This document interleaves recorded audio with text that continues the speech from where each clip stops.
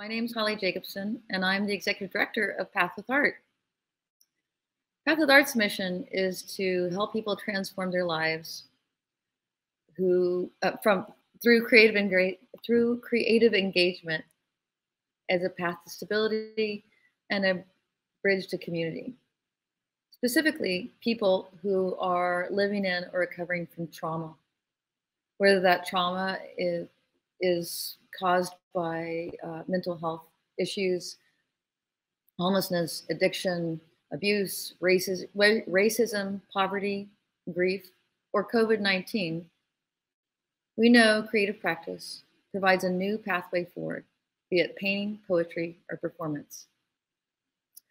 And because we're based in Seattle, I think it's important for me to acknowledge that I am currently sitting on the ancestral lands of the Coast Salish and Duwamish people, whose heritage, culture, and art we honor and celebrate. So to celebrate Mental Health Awareness Month, every Tuesday and Saturday in May, we'll explore art's impact on mental health and resilience, how art transforms us, ourselves, and our communities.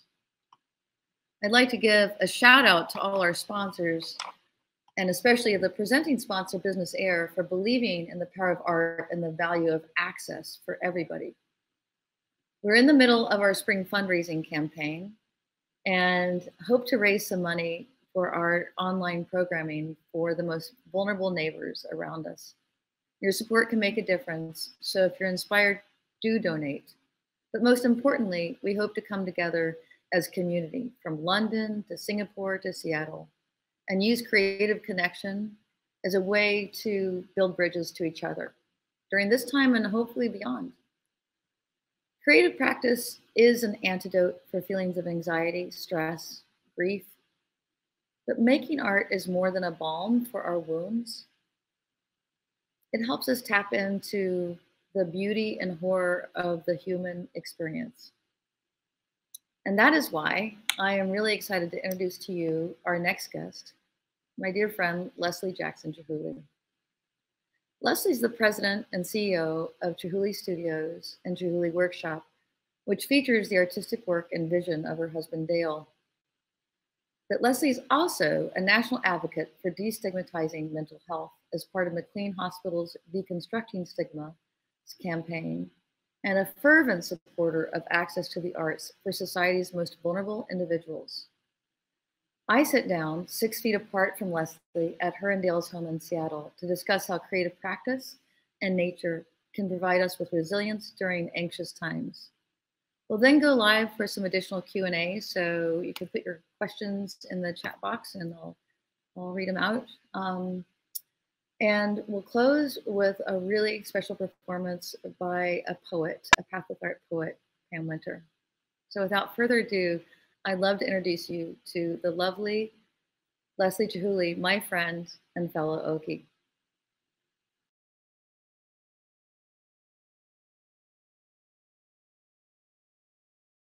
Well, here we are. Welcome, and thank you, Leslie, for taking the time out to talk to us in your beautiful backyard on a very rare, sunny Seattle day. Want to let everyone know we are 6 feet apart, properly socially distanced, as per the guidelines by our state, and I hope you stay that way too. Thanks. So Les, where did we start? I met you at the Seattle Symphony. Yeah. That was pretty lovely. We were watching a Trimpin and Path with Art event when you were the board president of the Seattle Symphony. Yeah. Which you held for 12 years, making radical changes, I think, at the symphony, bringing the symphony's work out to the world.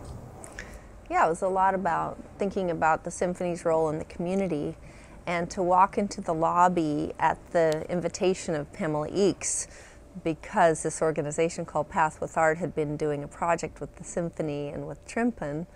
I didn't even know it was happening, and I was invited by our mutual friend Pam Eeks to come and watch this performance. And I was moved beyond belief, and I remember sitting there recording the whole thing, because to know that that some of your students of all ages had been working with Trimpen for I don't know how many weeks or months, that they had made their own instruments, that they had participated in writing their own piece, and that they were performing it in our Benaroya Hall, to me was just the building out of a huge dream, and really the way symphonies should be working with the community to really bring people who have sort of the most need in, and who may be coming from some of the most hopeless places, into art and into music and into inspiration.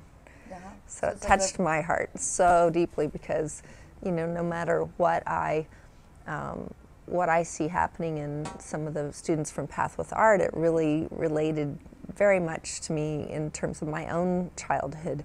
And things might have looked good on the exterior, but I was really coming out of a really tough environment with a lot of addiction and mental illness. And I might have worn nicer clothes, but I was still a survivor of a really tough home environment. And it was really music and art and writing that gave me a path toward healing and creativity and hope in my own life. You actually spoke about that at a Path with Art event once, and it moved many, many people.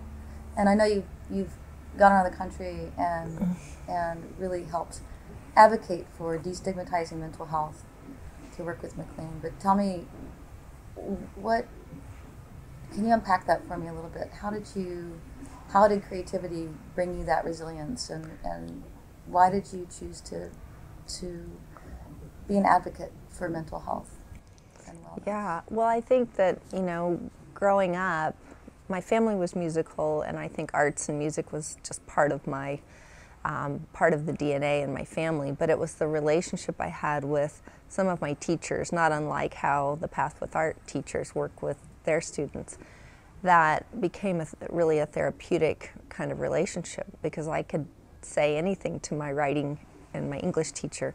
I could say anything to my piano teacher, and I could walk out of there with something that I could do, practice the piano or sing along with the piano, or I was really involved in dance as well. So I was able to sort of express myself through those creative avenues, and I felt very, very blessed to be able to do that. But also I recognized that vulnerable connection between myself and a mentor. It's not just doing the art, it's really the relationships that you develop along the way where you build that safety.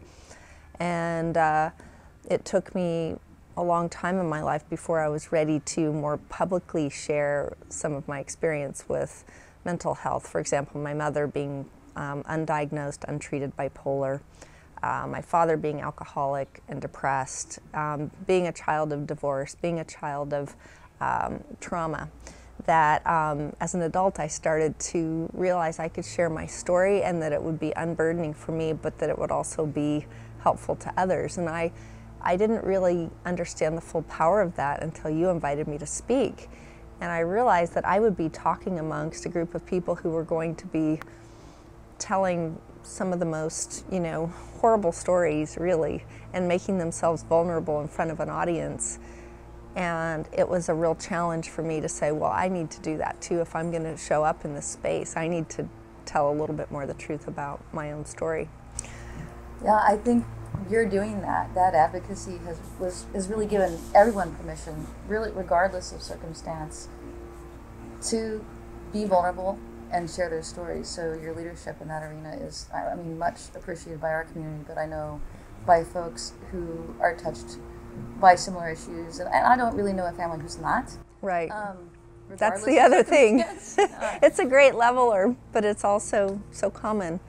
And the thing that separates us and keeps us in shame and limits us around our own creativity, and that can be manifested in any aspect of our work lives, but it's that aloneness in it, it's that inability to express it that locks us in. The minute we're able to share it and express it in some way with even one other human being, you know, it changes the whole path, I think, going forward. Yeah, I like to use a quote from George Braque, the Cubist painter: "Art is a wound turned into light."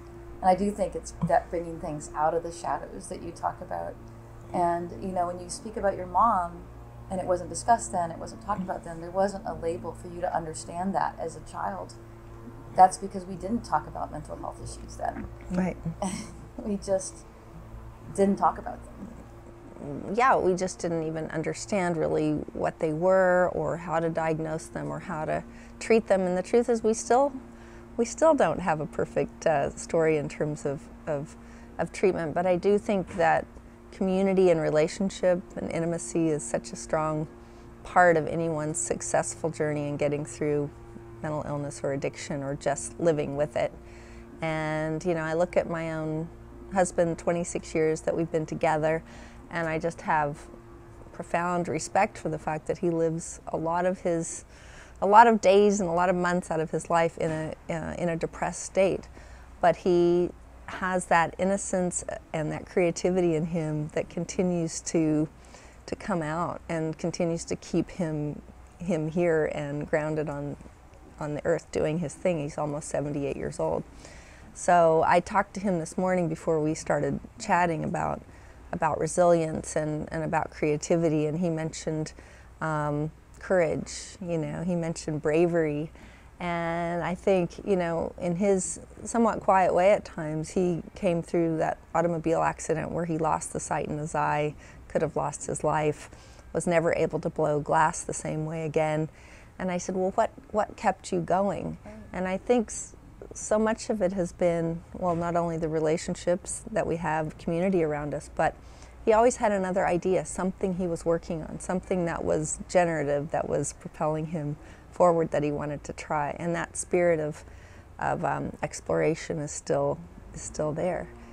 And what keeps you going now during this time of COVID, which is strange for everyone around the world? I don't think there's been anything that's been so global, so profoundly life-altering, and without any knowledge of what the future looks like. Really, we can make our predictions, we can make our hopes, right. We can try and put things in place. But what keeps you going right now? Well, I mean, honestly, it is we talk about triggers.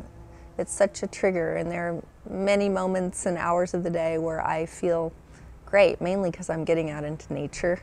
I'm taking forest baths as often as possible. I'm going out and just walking, and I have one friend out on the Kitsap Peninsula that I mostly do my walking with. And frankly, there's something very, very simple and very grounding in just having someone to walk with and to have a laugh with and to tell stories with, where you really sort of forget about all of this for a few minutes. But then you come back into it, and it's very jarring, and you do what you can to keep yourself centered, and I think that's so important. I'm going back to all of my oldest spiritual practices to try to keep myself in a positive place so that I can help others. And one of the things is to just not watch that much news.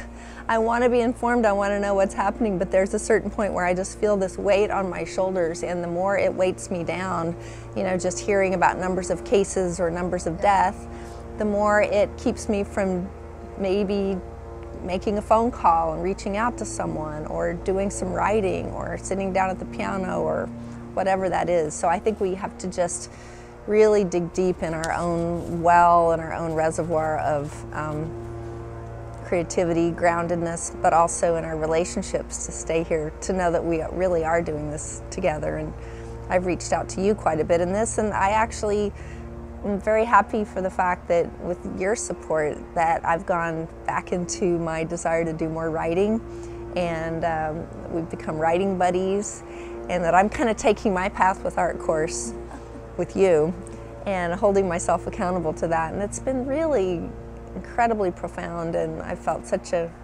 support in doing them. You and Dale support Path with Art and our students and their artistic journeys. And I know you support other communities, the Hilltop Artists, which is a really great community, and the veterans glass blowing. And we have a veterans program now too, you know. Right. What makes you and Dale, like, why did you choose to be philanthropists for folks who typically don't have access? Why do you, I mean, it might seem like an obvious question, but I wonder. You know, I've talked to our son about this, that, you know, we didn't probably ever use the word philanthropy. That was probably a fancy word we didn't use, but giving and being involved in community and helping others was just something that was a value system that I think Dale and I both came into our relationship with. We both had that, but I was always really inspired by his level of empathy, and I can look at his own story and see where he might have gained that empathy, but he always cared about the vulnerable population. He really cared a lot about older people and started the organization called Seniors Making Art, which ended up sort of moving into a new form.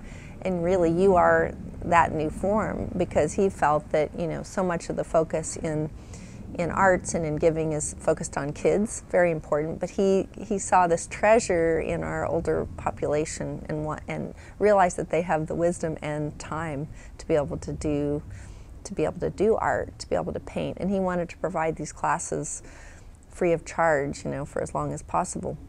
But he also started Pilchuck almost 50 years ago, which was really about getting a bunch of artists together and exploring a new material, which had, you know, doing things that had never been done, and building their own tree houses and building a campus. And now I am very busy, we're very busy trying to help Pilchuck support itself through this, because we're coming on this 50th anniversary.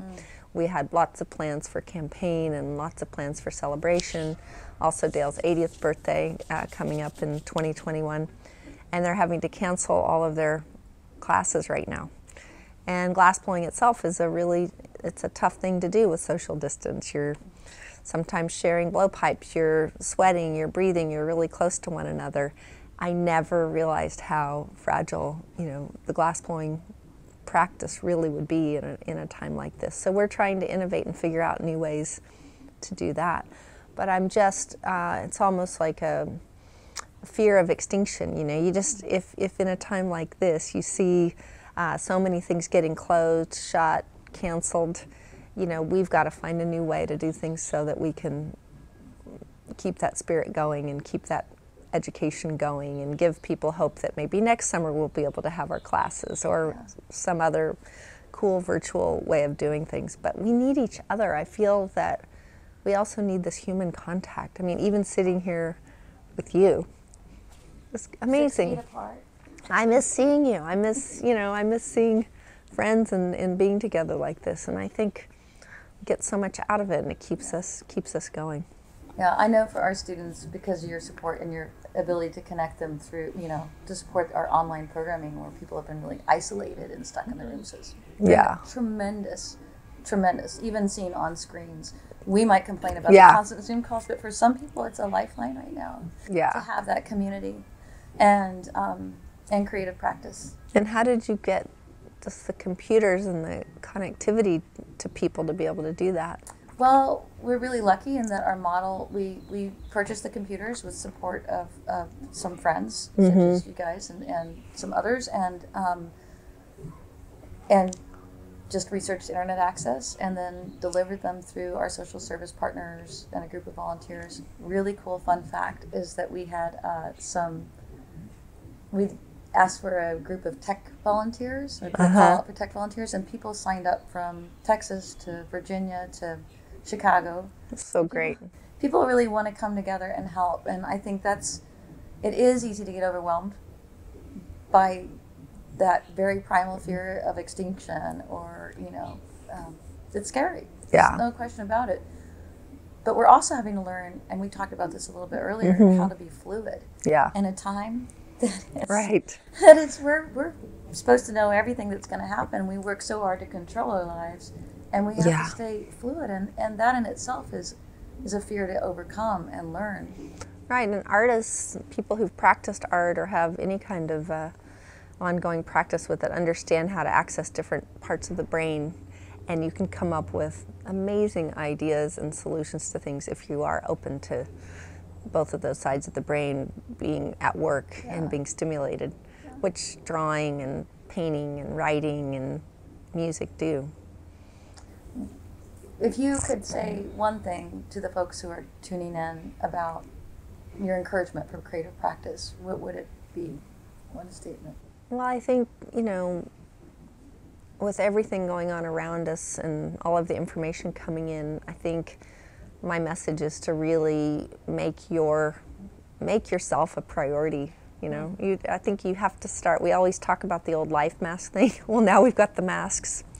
We've got to we've got to put on our own masks, our own life masks first, and we need to feed our souls, whatever that is. And it's very simple. It's not a fancy thing. If it's like you said, if it's cooking something, if it's taking a walk, if it's drawing, even if you don't think you're a good drawer, just do it. Anything to get your brain loosened up and to focus some time on you every day. And for some people that's meditation.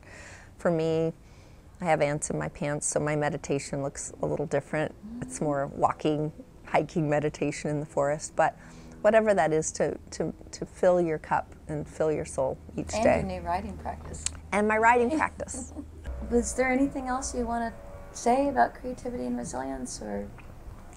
No, just that I think we have to keep doing this with each other. It's going to be, it's already been a long road to hoe. We've all been through a lot. We've all been through a lot of trauma. We've all been through a lot of change. And that was before COVID. I think it's just going to keep going. It's interesting how some things really feel like they're slowing down and other things are accelerating. And so where are we in that continuum, and how do we remain present for one another? Thank you so much, Leslie. Before we go, I don't know if it's sanitary to give this to you now, but it's a book, just one of a Path of Art notebook. It reminded me of Dale's work. I love it. It's beautiful. And then this is a book of poetry, because we're writing buddies. Thank you. Written by one of our poets who I really adore, so I look forward to reading that. Whatever. The years locusts have eaten. That's Rocky barking away there. Rocky. Come here. Wants to say hi. Want to say goodbye? Want to say goodbye to everybody, Rocky? Rocky. He's hiding behind the table. All right, thank you. Thanks, everybody. Thanks so much. Thanks, Leslie. Thanks so much. Thanks, Leslie.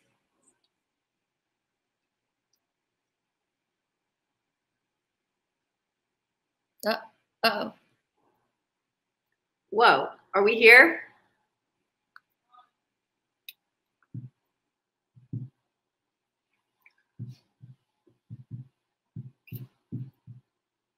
With technology. Hey, you're here. Now I can hear you. No.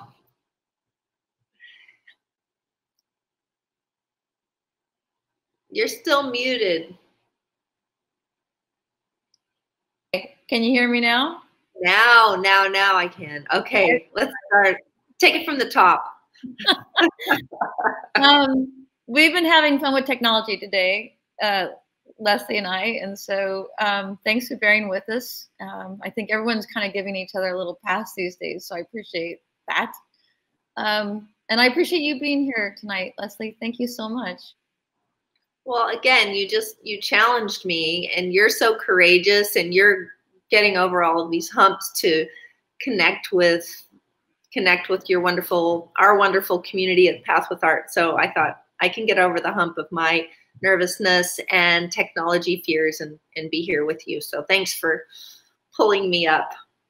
Thank you. Yeah, I was watching the chat during your video, the Facebook chat, and one thing that I think is important to just share with you is that the comment about forest baths was very popular. People really like yoga. I don't remember who I stole that from, but I love the idea and the experience of it. Oh yeah, and you know, science has shown that art rewires your brain from trauma, but there are two things that rewire your brain from trauma. Two things. Let me put it on camera. And that is nature and art. So trauma creates certain grooves in your brain and rewires your brain one way, and art and nature unwind that and help take you forward. We have some questions here. So you ready to answer some? I can try. Okay. Hopefully people will be kindly see. There are so many questions. A question from Jill. Why do you think there is so much stigma associated with mental illness? And how did you break through talking about it? That's a good question.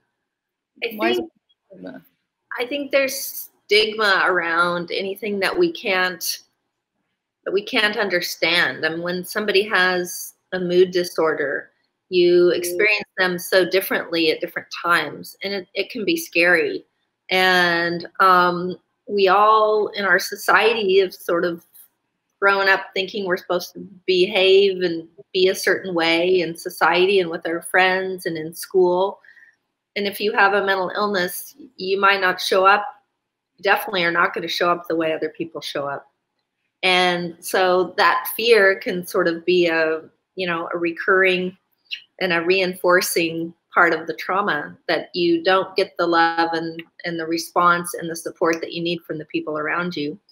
And you go perhaps deeper into that mental illness, and the cycle continues until you can really understand it yourself and get the support for it. And I think, you asked, the other part of the question was, how did I start talking about it? And I think in the beginning it was really survival, because I could have, through my own depression and trauma, I could have taken my life. I could have become a raging alcoholic. I could have done a lot of things, and I could just not be here. But I felt from a very, young age, in my teenage years, that I had a choice that I needed to make about how I wanted to live and how I didn't want to follow the path of some of the family patterns. So I started getting help, and I started getting therapy, and I started talking with friends. But it's been a long journey of talking about it and getting that kind of help. And I'm just developing new muscles even now in terms of how to talk about the things that scare me. Even in the moment when trauma or fear gets triggered, sometimes we want to pull back into the old ways. And so the journey is really to create the safety in relationships, such as even as I have with you and others, that you can take that chance and tell the truth about how you're feeling and what your fears are. Practice. Thank you for that. That was a lovely answer. I have another question, which is, it references your, where you talk about your teachers in the video, and wanted to know if you can describe a specific experience you had with a teacher or mentor that helped you learn how to express yourself. Yeah, I think, I go back to my piano teacher in grade school and junior high. And, unlike the teachers you hear about who wrap you over the knuckles or shame you into submission, she was just very kind and very present. And I went into her world and over to her home to have my lessons. And I just remembered feeling safe. It was a really positive environment. And she made me want to work hard, but she didn't do it through shaming me or through making me feel badly about how much I had practiced or not. And she was just a super kind person. I knew that she must know what was going on in my life, because she could see it coming out in me and my lessons and some of the stories I was telling her.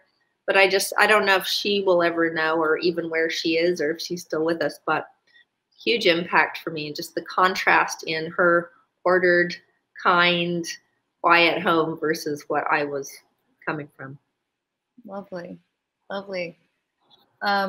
Teachers make a big impact. We know that from our Path with Art teachers, who have sometimes the longest relationships with our artists, more than anyone else in their lives. Since we're writing buddies, and I gave you that book, I wanted to introduce you to the author, Pam Winter, who is here with us tonight. I asked her to be here and possibly share a poem or two. So I'm really looking forward to introducing you to Pam. Hey.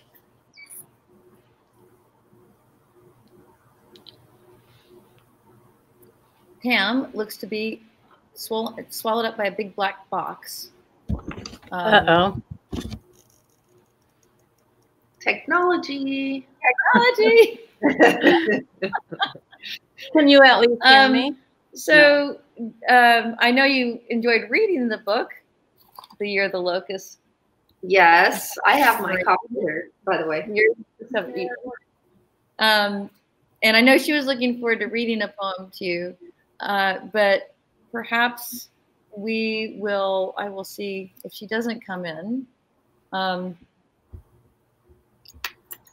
We'll have to, I'll read one for her. All right. Okay. Okay. Pam, I'm going to read your poem if you can hear us. The tragedy of being human is that we've made God in the image of ourselves, a great mythical character, the big man in the sky, judge appointed, slayer flying on wings of punishment, a god of vengeance. Of all the toy soldiers trying to win a battle with life. The body is just a cloak, a middleman of darkness, who cherishes a temple of decay, is trapped in a cyclone of more, and sprints around a track of insecurity. We're on a dual path of life, sleep-wake cycle of time, a dimmer switch of forgetting turns, shadows on high, but just within reach is a radical switch of clarity. Once flipped, a beacon of memory shines on clues to solve a mystery. Imagine a flicker of flame that glowed in the dark before the Big Bang. This is who we were before the explosion made night and day. Pam Winter. So beautiful. And we had such a wonderful practice session with Pam before this began. And I had a chance to ask her a couple questions about her practice and how poetry and art has helped her create a different world or show up differently in the world. And she had some wonderful responses to that. So apparently the Facebook folks can hear Pam. They can't see her. Great. But they can hear her. So Pam, do you want to read the next poem? Sure.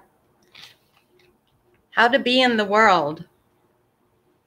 Instruction manual. How to be in the world. Suck it up. Take a long, shallow breath. Hold it in. Hold it in.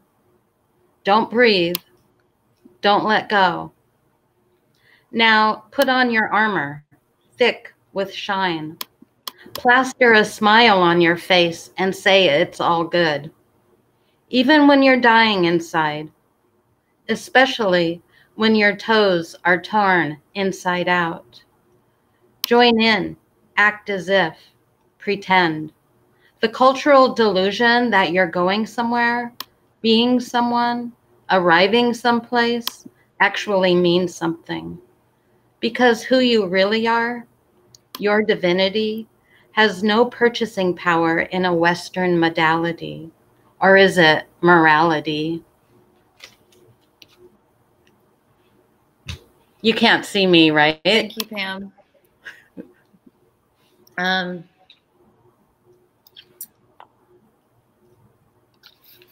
We are going to be asking Pam, since everyone can hear her, if she can create a prompt for everyone. We've been asking folks to give our audience a prompt to help them in their creative practice and inspire them to make art for the week.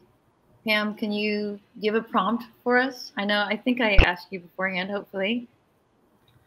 Sure. Yeah, we're in this time of pause, of and digital breakdown. So I would say, what would you regret not doing in this time of pause? Okay. Thank you, Pam. I'll have to read about it later. But I also want to thank you, Leslie. Thank you so much for being here in spite of all our technology problems and glitches. I know when we tested out earlier, it worked perfectly, but this is how we have to go. We have to stay fluid right now, right? I just admire you for taking this on in such a short period of time and just making the effort to bring us together. It means so much to me. And I know it does to everyone else. Thank you so much. I know you're very inspiring to not just me, but to many others. Thanks for giving everyone permission to be just themselves. Really appreciate it. Love you. Thank you.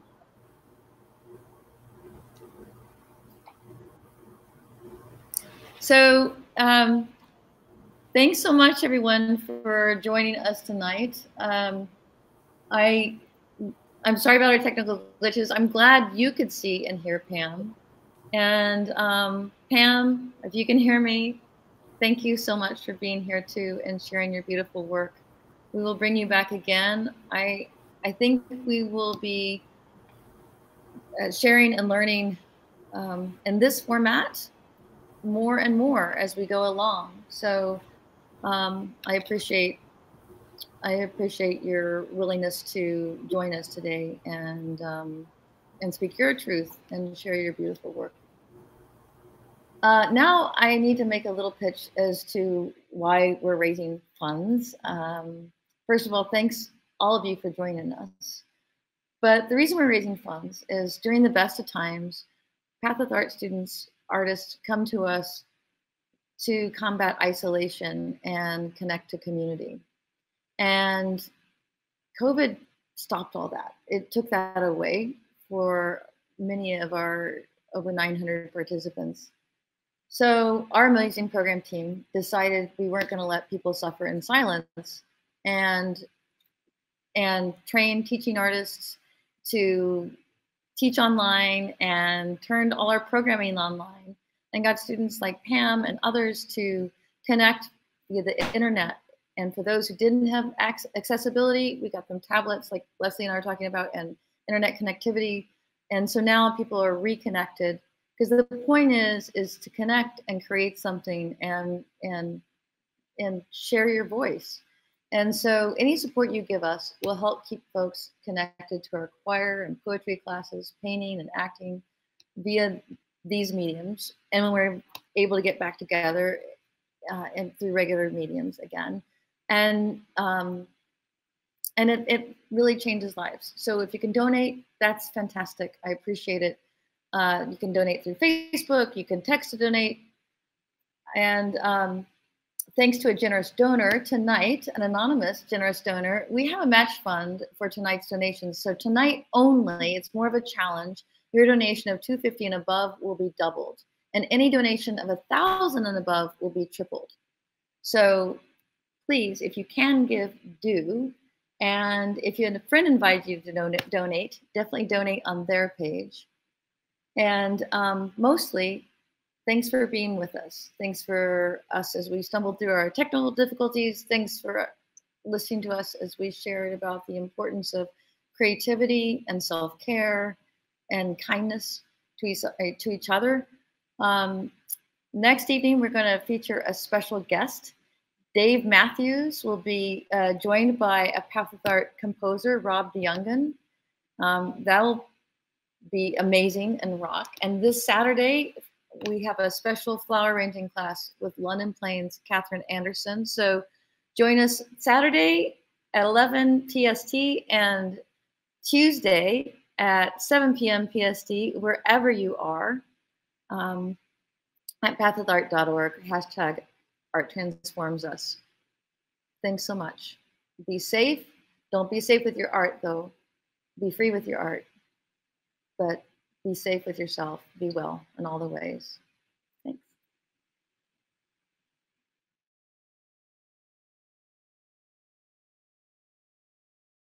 Because what we lost was an amazing conversation that happened in our flawless rehearsal of Pam Winter, the author of the book that I gave Leslie, and Leslie herself.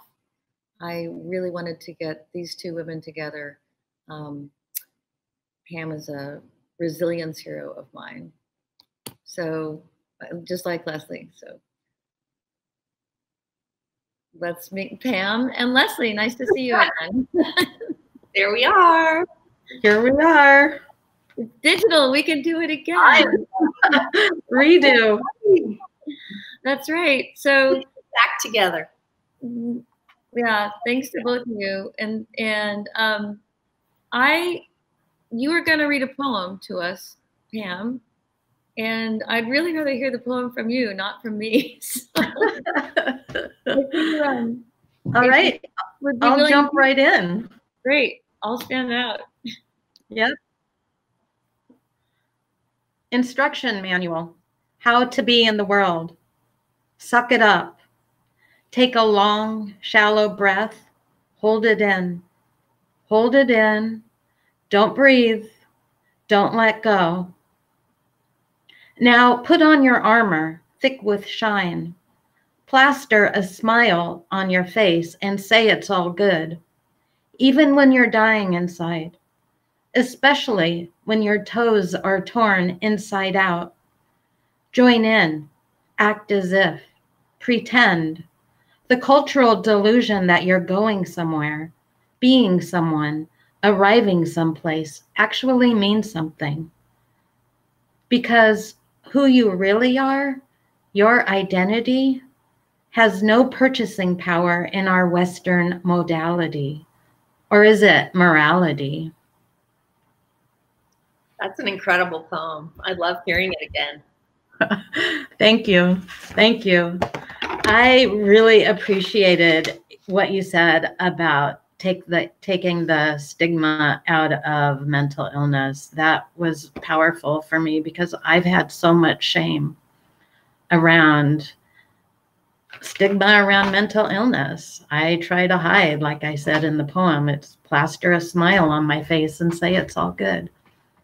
So you bringing it out is to mainstream feels important, helpful. Well, I really appreciate that. And in your poem, I hear you talking about how you have been in the world when you've been in your shame place, and how you want to be in the world, and how we all want to be in the world as our authentic selves, living with mental illness, but also gathering support around that in terms of being who we need to be. I wonder, how has your creative practice and the act of writing helped you create a different world and create a different way for you to be in the world? Well, it's taken my life out of hiding. I have a voice I never dreamed I could have. I felt squashed a lot of my life. And I was thinking about this, and specifically with Path with Art, sometimes I don't want to over dramatize this, but I'm going to say this. I see my life as sort of pre-Path with Art and post-Path with Art. And before I struggled and didn't have a lot of bright spots in my life and had that mask on and swirled around in the yuck. And then post-Path with Art, it's been sort of a jumping off place where I've had a voice, where I've found myself through writing. And another dramatic statement, become alive. And while I still have issues and that come up regularly, I have a jumping off place, and I know that those issues aren't all there is. Well, it seems you have a bit more freedom in how to be and to speak and to share from that vulnerable place.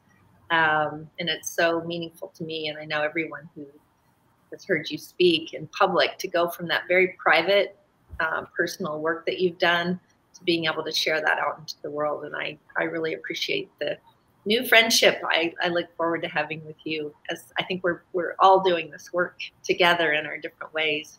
Yeah. But I wonder if you might think about reading another poem for us. Sure.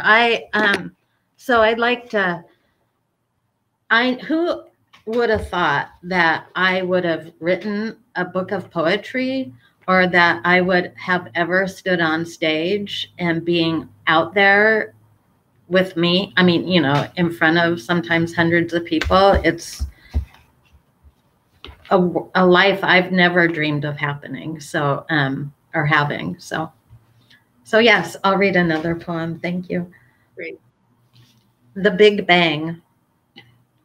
The tragedy of being human is that we've made God in the image of ourselves, a great mythical character, the big man in the sky, judge appointed, slayer flying on wings of punishment, a god of vengeance, of all the toy soldiers trying to win a battle with life. The body is just a cloak, a middleman of darkness who cherishes a temple of decay, is trapped in a cyclone of morgue, and sprints around a track of insecurity. We're on a dual path of life, sleep-wake cycle of time. A dimmer switch of forgetting turns shadows on high. But just within reach is a radical switch of clarity. Once flipped, a beacon of memory shines on clues to solve a mystery. Imagine a flicker of flame that glowed in the dark before the Big Bang. This is who we were before the explosion made night and day. Thank you. Thank you so much.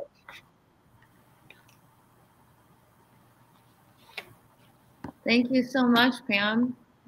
You're such a strong writer, and I think that, you know, that poem was written before COVID, and it has a lot of relevance now as we're trying to figure out, go back to that flame, and we've cut out the noise, and we're just with ourselves and each other, and trying to figure out what is essential business for ourselves. Mm-hmm. When we come back, what does it look like? We could reimagine it, right? So I really appreciate both of you as strong women, as writers, as friends, and just want to thank you for speaking up on behalf of Mental Health Awareness Month and on behalf of the work we do here at Path of Art. And I have just a lot of appreciation for both of you for that. Pam, we're asking each of our guests to suggest a creative prompt. And Leslie gave us many in the video, but you have a creative prompt you would like to share to inspire others as we encourage them to make something, write something, paint something, dance it out, whatever. What's the prompt you would like them to think about? Yeah. I've been wondering a lot about what would I, or what would you regret not doing during this time, during our grand pause that we're having?